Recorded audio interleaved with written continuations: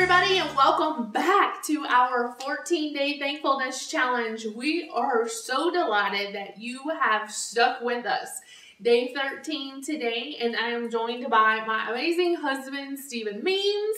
Welcome aboard. Well, thank you very much for inviting me back. I guess I did a good job the first time. You know. Well, thank you again. And, this is really done for the kingdom of God. There's a lot of things going on in the world, as everybody's aware. And one of the things that we have to do as Christians, as followers of Christ, is to start leading in that positive voice. There's enough negativity out there that we don't need to share any of that, because if you want that, it's all around us. So let's go in with a little positivity and thankfulness. There you go. All right, we'll jump right into our verse.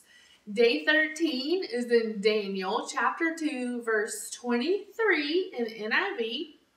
Oops! I'm going to let Stephen read it because it's too far away. I can't see it with these amazing eyes. Well, with these wonderful young eyes of mine, I'll go ahead and do it. There's a big joke there. So, again, this is Daniel chapter 2, verse 23.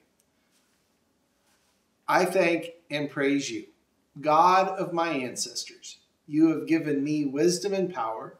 You have made known to me what we ask of you. Sorry.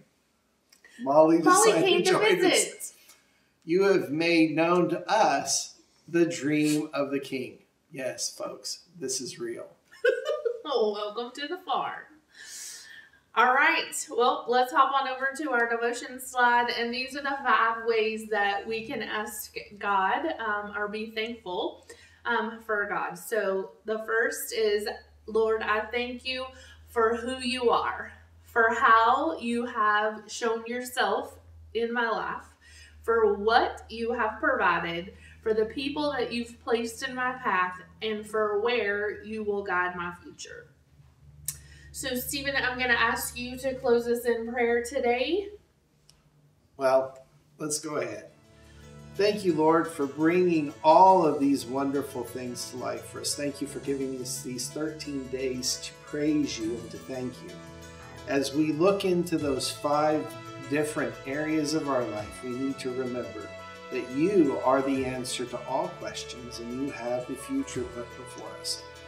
As we watch the different things unfold around us, we need to make sure that we are still aware that you are the answer and you are the guiding light for all of our questions and our answers.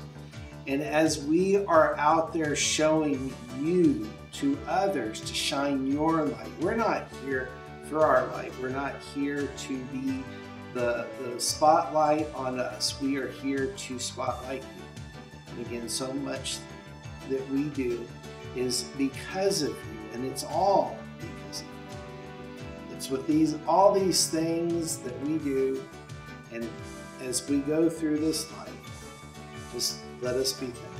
It's these things that we ask in Jesus' name. Amen. Amen. All right, guys, thanks for joining us today. Don't forget, one more day, so come on back. Don't forget to give us a thumbs up, and we'll see you in the next one. Bye.